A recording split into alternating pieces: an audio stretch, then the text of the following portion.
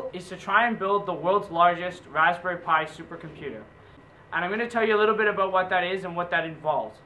So over these 4 videos, I'm going to talk about networking, which is something that's essential to bringing computers together to solve problems. We're going to talk about MPI, which is a message passing interface, and it's a program that allows for supercomputing to happen. And I'm going to talk about the programming applications of supercomputing technology. A supercomputer, or computing cluster, is a collection of computers that work together to solve a problem. This is otherwise known as parallel processing. Now, most modern-day computers do a form of parallel processing called SMP, or simultaneous multiprocessing. This is seen in most multi-core computers, such as an AMD quad-core computer, where there are 4 processors all working on running all of your programs and applications that are running on the computer. So this is an example of shared memory computing. And what it means is that you may have multiple processors working in parallel, but each processor is acting on a shared memory. And they all have, in memory, the same problem. So they all have the same information. Now, there are a couple supercomputers in the world that work like this. However, it can be slower because now your bottleneck is between the RAM and the CPUs. So because these systems are also very abnormal and you can't take advantage of consumer parts such as regular workstations to be part of your supercomputer, it's much less common and it's more expensive to implement. That is why most modern supercomputing installations favor distributed memory computing. And that's what we built here today. Distributed memory supercomputing works where you have each and every processor takes a part of the problem, it stores it in memory, and then once it's got that part, it works on that part. And then it sends its results through the network back to the master node, or the master computer that's coordinating all of this operation. What we have so far is an understanding of distributed and shared memory supercomputing. So what we've built here is a distributed memory supercomputer, which runs off Raspberry Pis as the individual computers. And the individual computers in a distributed system are normally referred to as nodes, because each node is an independent personal computer with its own set of RAM, its own network card, its own processor on its own motherboard. So each one is kind of independent from each other. So this makes them very expandable, as you just buy more computers and you put more in.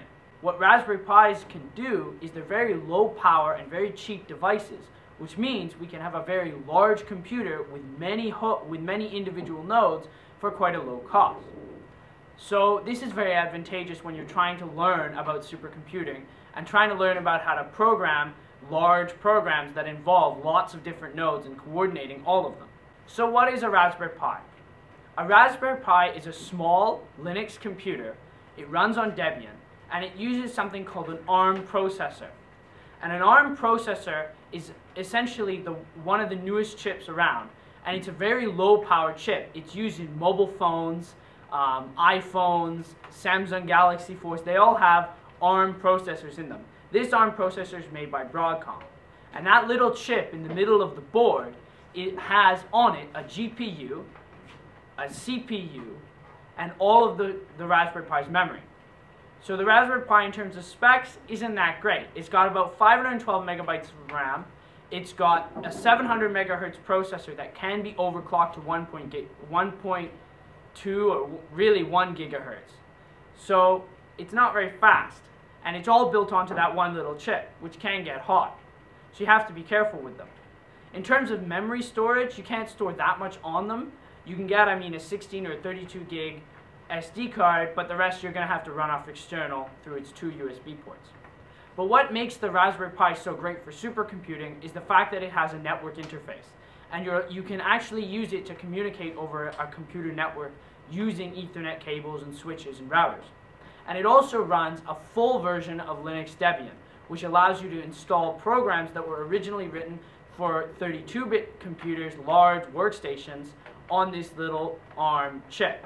So it means we can run a whole bunch of programs and a whole bunch of protocols that are industry standard for larger supercomputers, which helps us learn more about supercomputers because we are actually using something that could be implemented on a larger, much more expensive computer. But what are we going to do with the world's largest Raspberry Pi supercomputer? What we're going to do is we're going to use it to learn about supercomputing. We're going to try and understand how supercomputers work, how to program supercomputers, how they're networked, and all that stuff. And what it'll allow us to do is when we leave school and if any of us do get a chance to work on supercomputers, we'll have a background understanding, and it'll bring computing to a much more approachable level.